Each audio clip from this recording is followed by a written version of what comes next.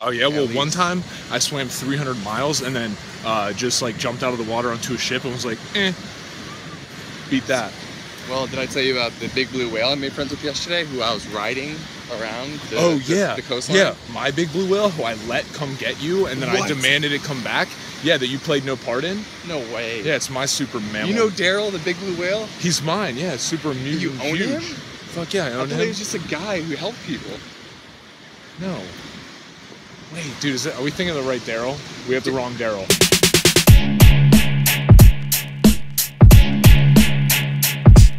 What is going on, Zen Dude Nation? Today, we are going to be learning and going over again the fundamentals of how to jump rope, because you need to get these skills down before we start doing some of the more advanced stuff. So, you can't run if you can't walk.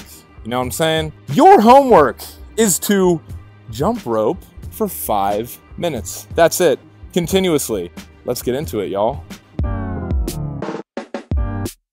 All right, dudes and dudettes, so to start off, guys, we're going to start with sizing your rope. Now, it's super important to have the right jump rope cable length, and as you can see here, you can measure that by stepping in the middle of the rope and pulling the handles up to your nipple or chest area, and as you can see, the rope handle should be right underneath my armpit. So as you can see here again, now the recommended size for your rope, guys, if you are 5'10" or taller, your rope cable, excluding the handles, should be 3 feet taller than your height.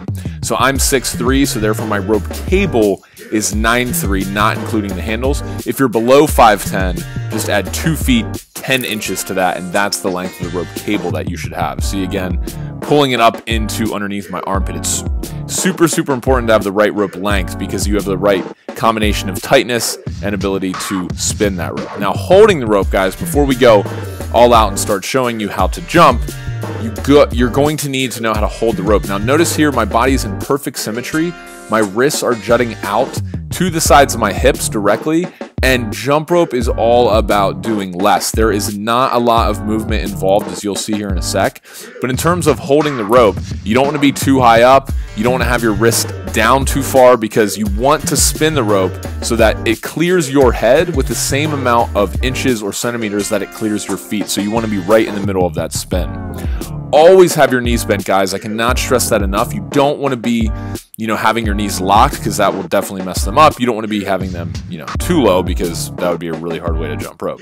Anyway, next up, guys, we have get up on your toes. Okay, so with bending the knees, guys, you want to make sure that you're up on the balls of your feet, on your toes the entire time you're jumping. You never want to be flat-footed, okay? And as you can see here, I'm jumping and I'm on my toes the entire time, and my feet are not coming any more than at the most 2 inches off the ground for regular bounce. So somewhere in the range of 1 to 2 inches is all that. And as you can see, I start going faster, and it requires that I actually jump lower to the ground. So now, putting it all together, guys, spinning the rope, check out my body movements here. As you can see, jumping rope is all about doing less.